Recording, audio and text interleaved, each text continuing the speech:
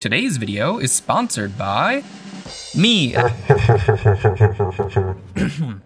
I just recently released my newest single, Water Level. Click the link in the description below to go listen to it on your favorite streaming platform. Okay, so you're a music producer looking to spice up your drum loops from sounding like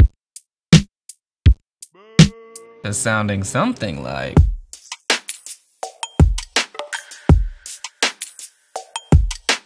Fear not, you're in good hands, because today I'm gonna walk you through 7 tips and tricks to producing better sounding drums in Ableton Live. Let's start with tip number 1, samples. A man is only as good as his tools. Emmett Wolf, known audiophile, maybe. Look, I don't think I need to explain in depth that if you start with lower quality samples, it will only take you so far. I genuinely encourage you take the time to scour the internet for unique samples, or even better, go out in the world with a microphone and a dream and make your own. You're a music producer trying to have yummy granola with your yogurt in the morning? Wrong, you're an audio engineer with a sick shaker sample. I guess you can be both, huh? All I'm saying is, imagine if every single song in the world was made with Ableton's baked-in 808 core kit. My personal favorite go-to resource is Splice Sounds, and no, they're not sponsoring this video, but if you'd like, there is a link in the description to take you there if you want to check it out for yourself. And I recognize tip number 1 is already a bit of a cop-out, so here's a bonus tip 1.5 on the house. It's on me, no worries, I got you. Ableton's drum rack. Create a new MIDI track for one layer of percussion, let's say your kicks. Assign a drum rack, drag and drop just way too many samples. Now, create a MIDI clip and make sure you turn on this headphone icon. Now, insert and move around any MIDI notes. I know, right? Now you're able to hear your samples and be able to more easily envision the drum loop as you're creating it. Tip number 2, transients. In music production, transients are a high amplitude, short duration sound at the beginning of a waveform. Okay, so in this case, this is the large spike in the audio waveform you see at the beginning of most drum samples. This is the crack of a snare or the click of a drum you hear before the audio slowly decays into silence. And as a result, transients usually provide punchiness to your mix. One fun thing you can consider doing is whenever you're stacking drum samples, instead of just mindlessly lining them up to hit at the exact same time like a dum-dum, maybe offset your drum samples by a teeny tiny bit. This emphasizes the transient on one sample, bringing some punchiness, but then introduces another on top of that sound shortly after. It's a minor tweak, but it can add a little bit of character.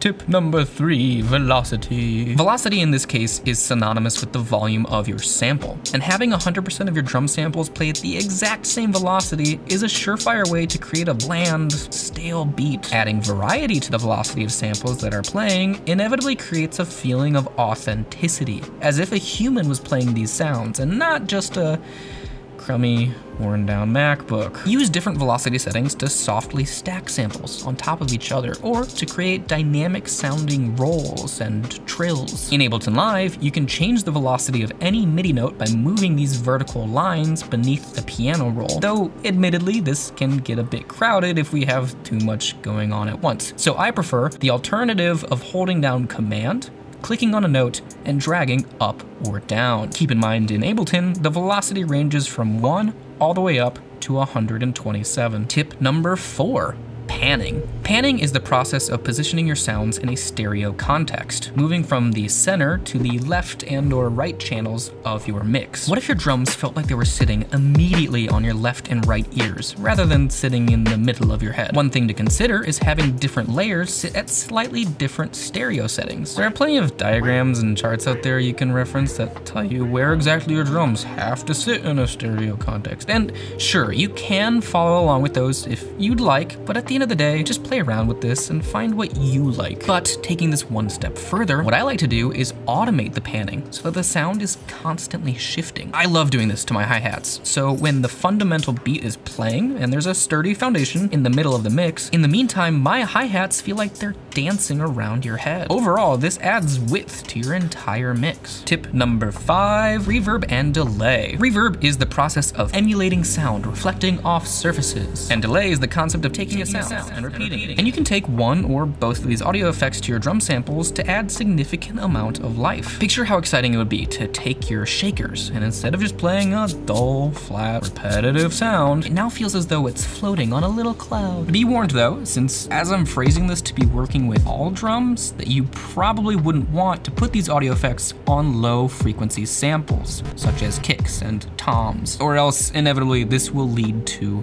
muddiness. Tip number 6, pitch shift, and bonus points, pitch shift automation. Taking your samples and pitching them up and down is a great way to add uniqueness. If you're using someone else's sample, this is a good start down the path of making your own sound rather than just copy and pasting. This can also provide a little bit of melodics if you believe in having your samples match the key of the rest of your song. However, the meat of this tip I'd like to emphasize is adding some pitch shift automation to your layer. An example, I've created a MIDI layer dedicated purely to hi-hats. In Ableton, if I click on this icon in the bottom left corner, I can now access the envelope property window of my entire MIDI clip. From here, I can access plenty of exciting information, but one I'd like to call out is under this tab. If we were to select MIDI control and then the drop down below it, select pitch bend, we can modify the pitch of our MIDI clip as a whole. From here, you can add in some automation, say at the end of a bar when my hi-hats are rolling. And then all of a sudden, I have a unique and interesting sound I would have otherwise not included in my mix. And lastly, tip number 7 is one of my favorites, reverse samples. Moving away from MIDI and instead towards an audio track, one thing I love to do is add in an audio sample that's playing on another layer. Say for example, this kick. From here, you can double click on the sample and click the button that says REV to reverse the sound. Zoom in and line this sample up so it ends right as the equivalent sample on the other layer starts playing. Consider adjusting the fade ins and outs, the volume, the timing, etc. But ultimately what this leads to is an ever so slight buildup of sorts to the other sample. If you're strategic about where this is placed, this can be used to fill in gaps and emphasize particular moments of your track, and overall lead to a more dynamic and flowing rhythm. And there you have it. Those are my 7-ish tips and tricks I like to use when producing drums to keep things exciting. I use some of these tips and tricks in my newest single, Water Level, which you all know. You can click the link in the description below to go check it out. Listen to it on your favorite streaming platform. Otherwise, be free to go produce, be merry, maybe consider sending me demos of what you've made on my social media. That's always fun. Anyways, hope you all take care, have a good one, and you know what? I'll see you in the next one. Bye.